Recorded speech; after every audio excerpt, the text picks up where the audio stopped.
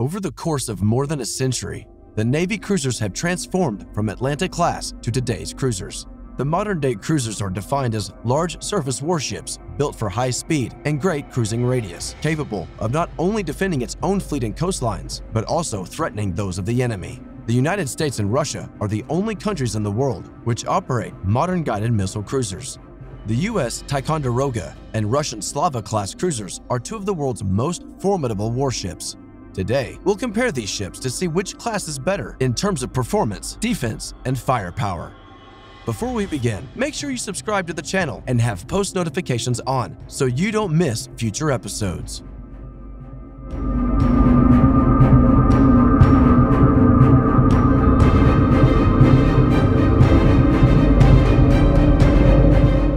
Number 1. The Ticonderoga-class cruisers were originally planned as guided missile destroyers for the U.S. Navy.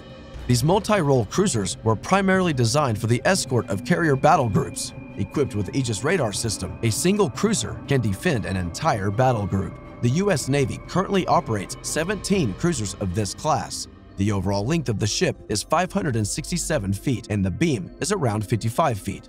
The displacement of a fully loaded American cruiser is 9,800 tons. Around 330 crew members are stationed on the warship. On the other hand, the Slava-class cruisers were specifically designed to kill aircraft carriers and offset the strength of the U.S. fleets. The less expensive Slava-class cruiser is a smaller alternative to the nuclear-powered Kirov-class battlecruisers. With the signature capability of anti-surface warfare, the ship served as flagships of various task forces. Originally, 10 cruisers were planned, but only 3 were completed. As of today, the Russian Navy operates only 2 cruisers of this class. The Slava-class has an overall length of 612 feet and a beam of 68 feet. The displacement of the cruiser is 11,490 tons when fully loaded. The vessel can accommodate up to 529 crew members. Number 2. The American cruiser is powered by 4 gas turbine engines, generating 86,000 horsepower. These massive engines can propel the ship to a maximum speed of 33 knots. For rapid maneuvers and acceleration, the main engines are assisted by 2 additional controllable propellers. At a speed of 20 knots, the cruiser has a range of 6,000 nautical miles. However, the range is limited to 3,300 nautical miles at speeds of 30 knots. Whereas the Slava-class is driven by 4 gas engines producing 120,000 horsepower. At maximum RPM, the cruiser can gain a top speed of 32 knots. For acceleration, the warship is powered by boost gas turbines as well. The ship has an operational range of 6,500 nautical miles at 18 knots and range of 2,500 nautical miles at 30 knots. Number 3. American cruisers rely on the AN Spy-1 phased array radar, which can track more than 800 targets within 200 nautical miles. The fire control radar assists ranged weapon systems to target, track, and hit a target. For anti-submarine warfare, the cruisers come with hull-mounted active search and attack sonar and passive-towed array sonar. The sonar suite is integrated with Aegis combat system and can detect anti-ship mines at a depth of about 4,600 feet. On the other side, the Russian cruisers have MR-800 long-range air search radar system, which is paired with MR-700 radar system. This radar suite is considered one of the most accurate systems as it can detect and track targets within 200 nautical miles. The ship is also equipped with top dome missile guidance radar for missiles and kite screech gun control system for 130mm cannon. For submarine tracking, the cruiser is outfitted with bullnose, hull-mounted, and horsetail sonars. Number 4. The Ticonderoga is equipped with Aegis combat system, capable of defending the entire battle group. The heart of this system is its phased array radar, capable of detecting ballistic missiles.